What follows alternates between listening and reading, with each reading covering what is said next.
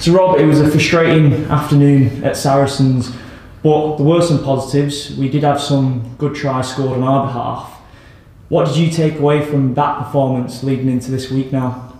Yeah, obviously some key learnings from that game. Wasn't the result we wanted. So we've gone about it as it's one speed bump in the road, and hopefully if we get into conditions like that again, we've learned from our mistakes. I think Sarries really took advantage of playing into the wind quite well, whereas we struggled playing with the wind. But then again, some positives at the back end of that game when we actually got into our shape and got playing the way we wanted to. We scored some really beautiful tries. You've had a lot of responsibility since the turn of the year, since AJ got injured. You've been flying that flag for the side. How much have you embraced the weight of that role this season? Yeah, obviously it's never nice having one of your teammates being injured, but speedy recovery to AJ obviously.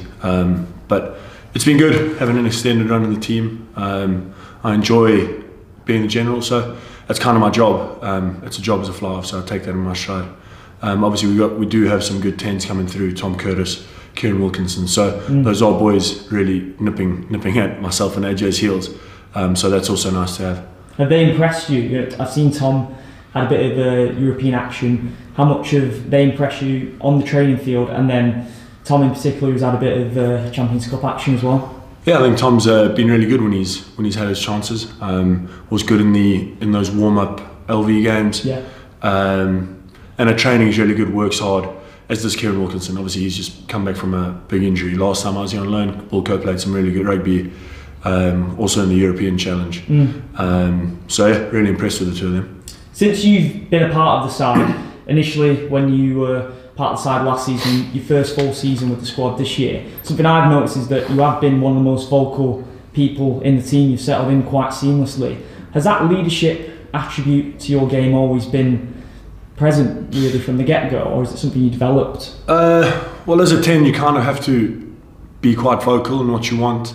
So it's kind of always been there. I've always been a vocal 10, vocal in the team setup. So for me personally, it's always been there.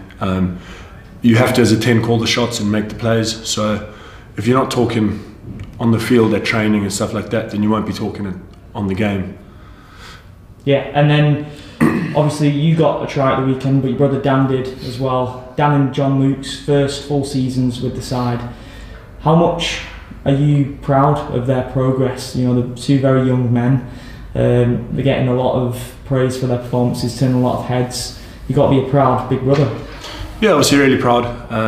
Dan's been going on like a house on fire. So is Jamal, kind of playing out of position. Obviously, he's a loose forward playing at lock.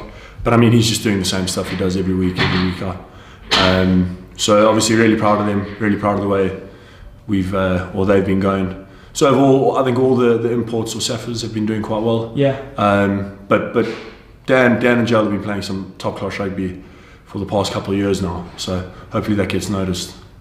And is that something that you want to continue playing alongside your brothers till the end of your career? Because you have a remarkable story where you followed each other from club to club. It's not really something that's known in rugby for three brothers to stick together like that. Well, yeah, I kind of left the nest early doors, went to the Stormers and then came back to the Sharks.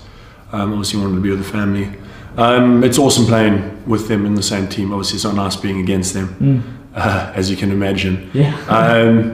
But we'll see where the road takes us. If someday our paths have to split, obviously we'd love to stay together. And that was a big thing coming to Sale, because there was a spot for all three of us. So obviously it's nice being with them, but I don't think it's a be all and end all.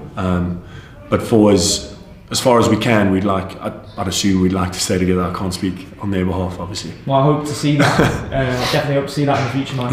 Yeah. So Friday's opponents, Leicester, they've struggled this season, but obviously we can't take any game lightly in this competition. So what have you made of their season so far, and what do you think they bring to the table? Yeah, I think obviously they struggled early doors. I think they're riding a bit of a wave now. I think 2 wins on the rattle. So they're a quality side. They've got really good players. They've got a big pack of forwards with some electric backs. So really looking forward to that encounter this weekend. Hopefully the weather plays its part.